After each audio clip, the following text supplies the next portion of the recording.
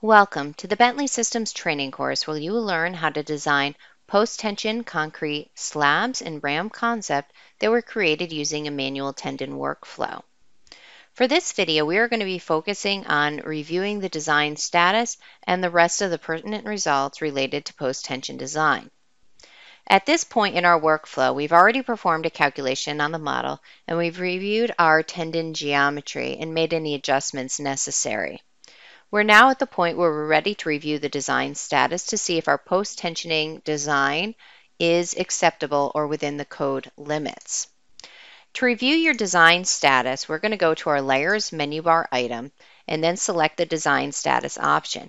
And you can see we have several different options available here. To get an overall status on the design, we're just going to simply select Status Plan here. Now in concrete design, it is possible for a concrete member to fail or exceed code limitations regardless of the amount of reinforcement provided. For example, if the shear demand on a concrete member exceeds the code allowed shear capacity, RAM Concept will report a code violation. Now we can see here anything that's acceptable will appear in green font and anything that is a violation will appear in red. If you would like to increase your font size, we can just click on the Enlarge Fonts icon, and we can see that we do have a couple of failures here, and this is referencing the ACI code section 18.3.3. So we know already that we do need to make some adjustments to our post-tensioning design, and it's mainly occurring along this line and along this line as well. Let's go ahead and review the longitudinal tendon plan in order to make some changes. To access that layer, if you don't already have it open, you can go to your Layers plan, select the longitude pre-stressing, and again, we're focusing mainly on the longitude manual tendon standard plan for today's exercises.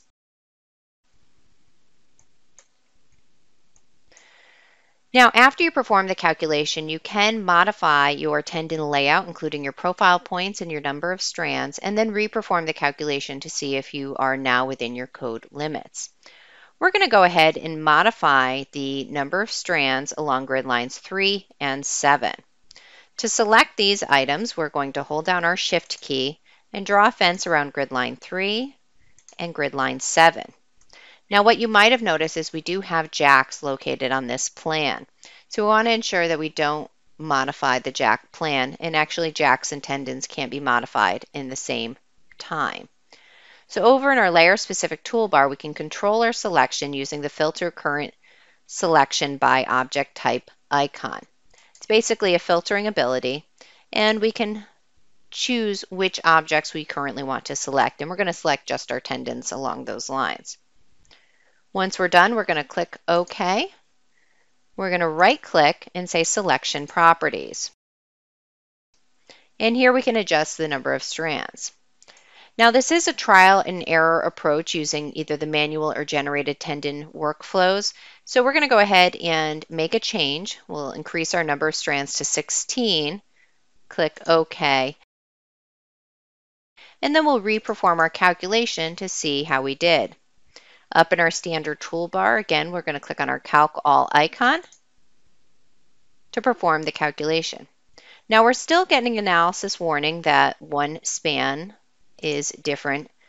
The properties are different in some design spans versus in adjacent design spans.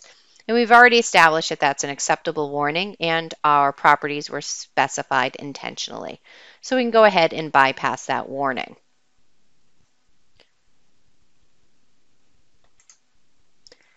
Now after we're done, we're going to again go back to our design status plan and review how we did. Now at this point, everything has come up green and has shown that it's acceptable, and you're going to get a status for every punching check and every design strip that was included in that calculation. Now at this point, we're ready to review some additional results that might be pertinent to post-tension slab design. The next set of results we're going to review is the balanced load percentages. Now, post-tensioning tendons and anchors apply internal loads to the concrete structure, which can cause deflection reversals that may crack the slab. A tendon layout can be adjusted to reduce the amount of uplift or balanced load. To review your balance load percentages, you're going to do that using your design spans plan. We're going to start with the longitude direction. So we'll go to our layers menu bar item, select design strips, and then go to the longitude design spans plan. To review the amount of balanced loading percentages that you have, you're going to want to turn that option on using your visible objects icon.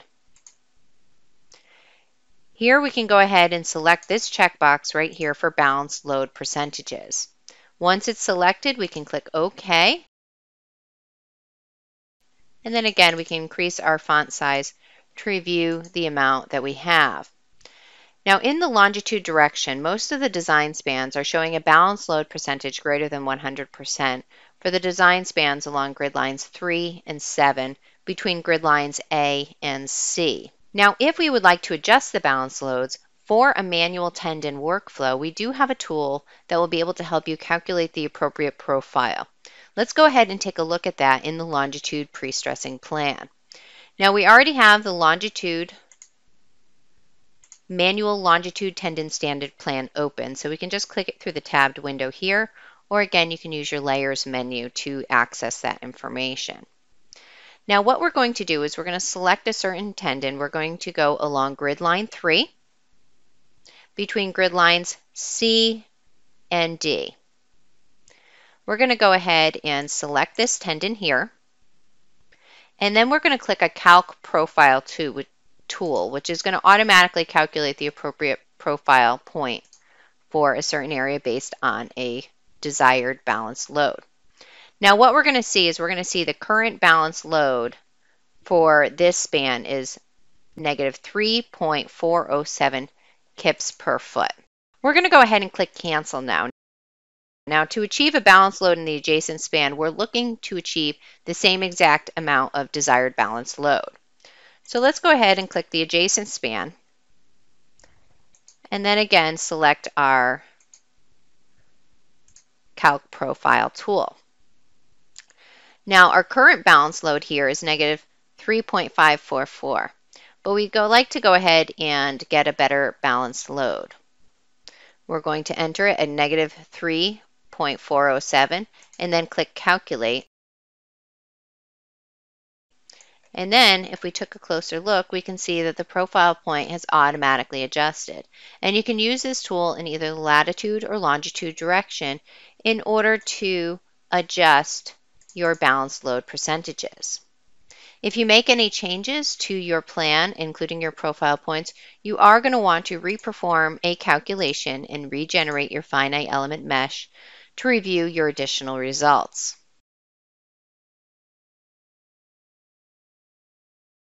Now the next set of results we're going to review are our pre-compression plans. The pre-compression plans can be useful for viewing the level of tendon pre-stress and the effect of restraining supports.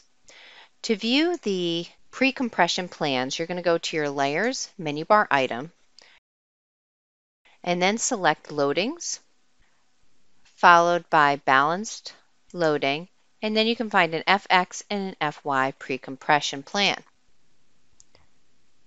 Within this plan, again, we can increase our font size to get the numerical values. Now to comply with the ACI 318, section 18.12.4, we will review our pre-compression plans to ensure that we have provided a minimum average effective pre-compression of 125 psi. We're going to do this for both the X direction and, of course, the Y direction. In addition to the pre-compression plans, you can also review your hyperstatic reactions. Now, the hyperstatic loading is a theoretical loading that considers the restraining effect of supports on the structure as it tries to deform due to the application of post-tensioning. To review these plans, we're going to go to our Layers menu bar item, select Loadings followed by Hyperstatic Loading, and then we're going to go to our standard reaction plan. Now, RAM concept will automatically calculate the effects of the hyperstatic loading on all objects according to the formula of FH equals FB minus FP. That's basically the hyperstatic forces and moments will equal the balanced loading forces and moments minus the primary forces and moments in the object. The last piece of information that you may want to review are the tendon force plans. To review the tendon forces, you're going to go up to your Layers menu bar item and select either latitude or longitude pre-stressing and go to your manual tendon plans. To review your tendon forces, we can click on our visible objects icon and then select tendon forces.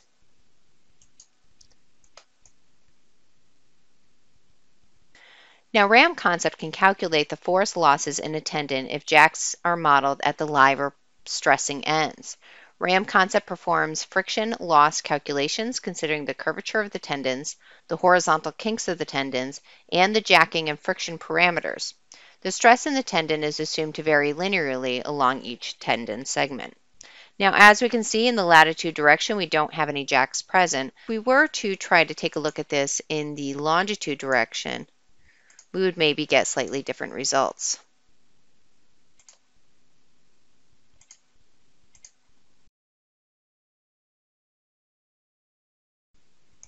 Now this completes our process for designing post-tensioned concrete slabs in RAM concept using a manual tendon workflow. Again, you may find that a manual tendon and a generated tendon might be two workflows you might want to combine together.